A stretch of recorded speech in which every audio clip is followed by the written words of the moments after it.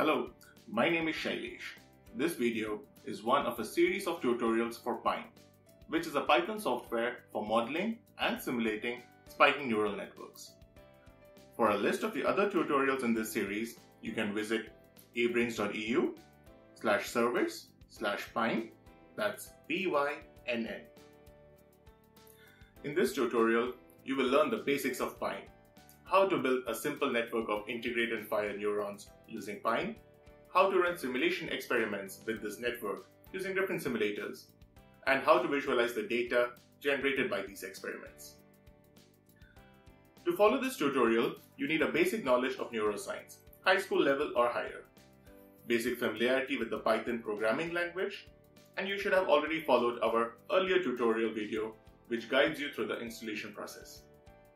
This video covers PyNN 0.10. If you have installed a more recent version of PyNN, you might want to look for an updated version of this video.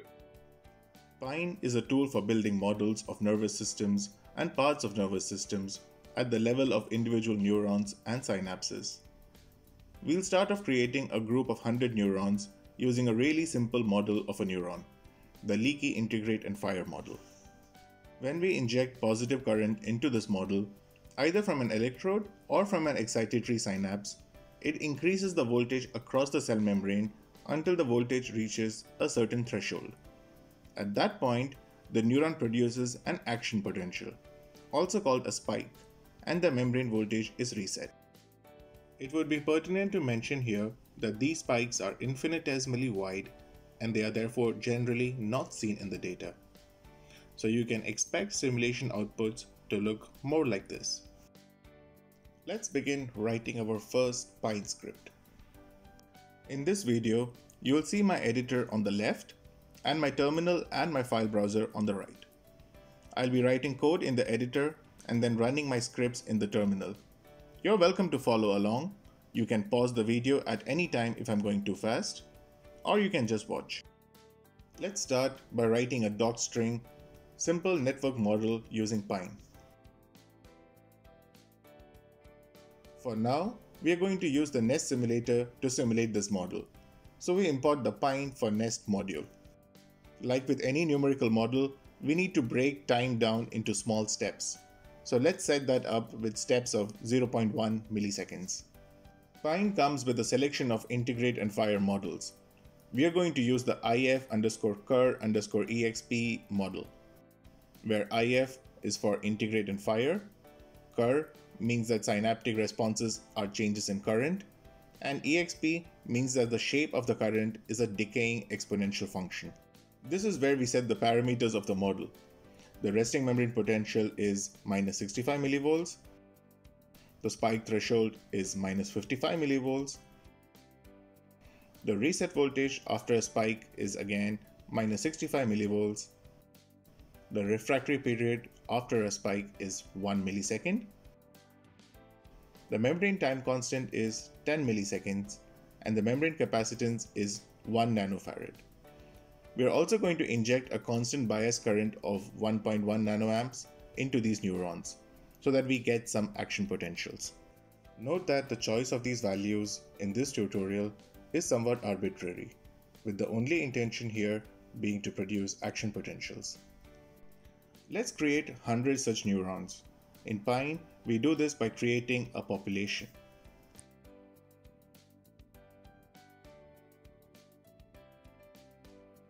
Next, we tell PyNN to record the membrane potential voltage of all these 100 neurons and run a simulation for 100 milliseconds. We now save this file in our project directory pyn_project and give it the name script.py. We can now run this in the terminal. We first change into our project directory pyn_project and activate the virtual environment that we had created in the previous tutorial. And now to run our Python file, we write python space the name of the file, script.py. We see that the script runs, it displays the nest banner, but it does not produce any simulation specific output. Let's fix that. Pine has some built-in tools for making simple plots.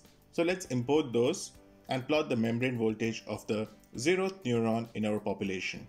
Remember, Python starts counting at 0. We start by importing figure and panel from Pine's utility.plotting submodule.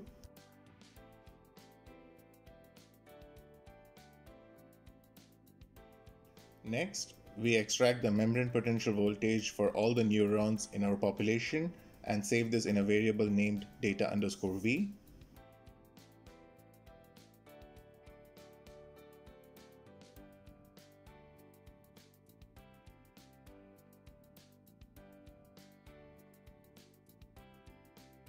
This statement can look a bit daunting, so let's break it down and understand each bit. Here is an illustration of how data is stored by Pine using Neo. The getData method returns a Neo block, which is the top-level container holding all the data. A Neo block can contain multiple segments, where each segment can represent an individual simulation run or recording.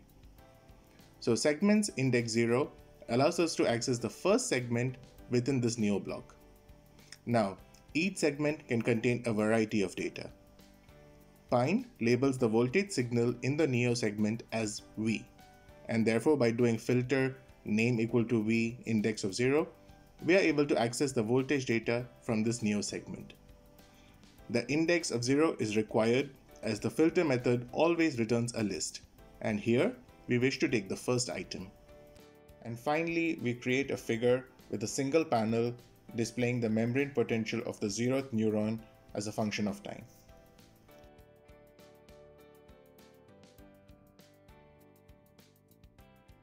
We set x ticks equal to true to have tick marks on the x-axis, and we set the x-axis label to time in milliseconds.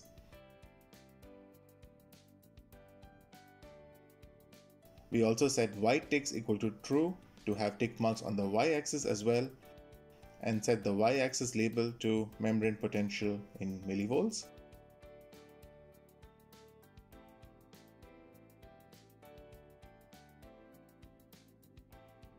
We set the figure title as response of neuron number 0.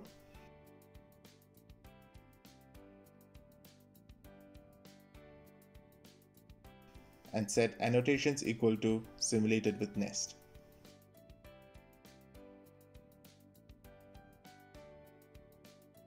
And finally, we invoke the show function to have the figure displayed. Let's save this file again and run the updated script. As you'd expect, the bias current causes the membrane voltage to increase until it reaches threshold. It doesn't increase in a straight line because it's a leaky integrate and fire neuron. Then, once it hits the threshold, the voltage is reset and then stays at the same level for a short time. This is the refractory period, before it starts to increase again. Now, all 100 neurons in our population are identical. So if we plotted the first neuron, the second neuron, we'd get the same trace. To see this, let's update our script to have the membrane potential of the first 5 neurons displayed.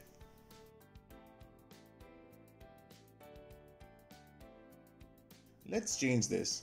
In nature, every neuron is a little bit different. So let's set the resting membrane potential, the spike threshold, and the reset voltage randomly from a Gaussian distribution. To help achieve this, we import Pine's random distribution and NumPy RNG modules from pine.random.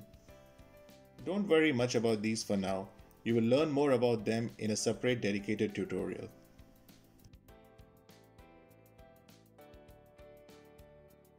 We set the resting membrane potential of the 100 neurons in our population to be picked from a Gaussian distribution having a mean of -65 millivolts and a standard deviation of 1 millivolt. Similarly, we set the threshold voltage for the 100 neurons in our population to be picked from a random distribution having a mean of -55 millivolts and a standard deviation of 1 millivolt.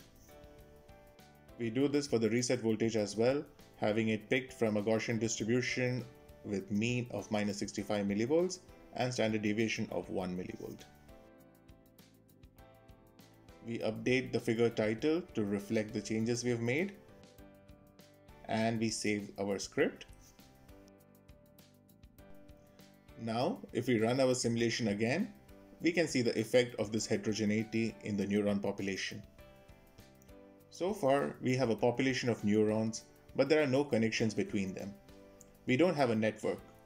Let's add a second population of the same size as the first, but we'll set the offset current to 0 so that they don't fire action potentials spontaneously. Let's also record the membrane potential of all the 100 neurons in the second population as well. Next, we want to create synaptic connections between the neurons in population 1 and those in population 2. There are lots of different ways these could be connected. We could connect all neurons in population 1 to all those in population 2. We could connect the populations randomly in several different ways. We could connect the populations randomly but with a probability of connection that depends on the distance between the neurons. Or we could connect the neurons in a very specific manner based on an explicit list of connections. Just as PyNN provides a variety of neuron models, so it comes with a range of connection algorithms built in. You can also add your own connection methods. In PyNN, we call a group of connections between two populations a projection. To create a projection, we need to specify the presynaptic population, the postsynaptic population, the connection algorithm, and the synapse model. Here, we're using the simplest synapse model available in PyNN, for which the synaptic weight is constant over time. There is no plasticity. To do this, we use the fixed probability connector of PyNN, and we set the pconnect attribute to 0.5, which indicates a 50% probability. Next, we create a static synapse type with a weight of 0.5 and a delay of 0.5 milliseconds. And finally, we create the projection itself, specifying the two population of neurons that we have, the connection algorithm that we created, as well as the synapse type. Finally, let's update our figure by adding a second panel to show the responses of population 2. As before, we extract the membrane potential voltage of the 100 neurons in population 2 and save this into a variable named data2_v.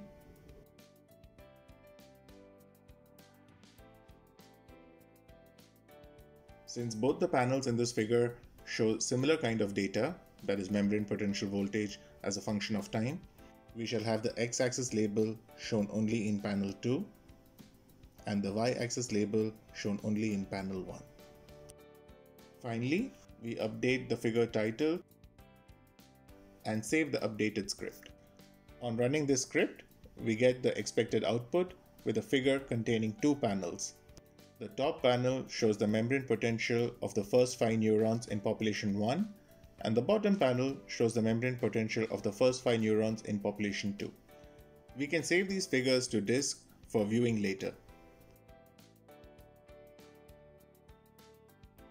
And there we have it, our simple neuronal network of integrate and fire neurons written in PyNN, simulated with Nest. If you prefer to use a different simulator, for example NEURON, PyNN makes this very simple. We import the PyNN for NEURON module instead.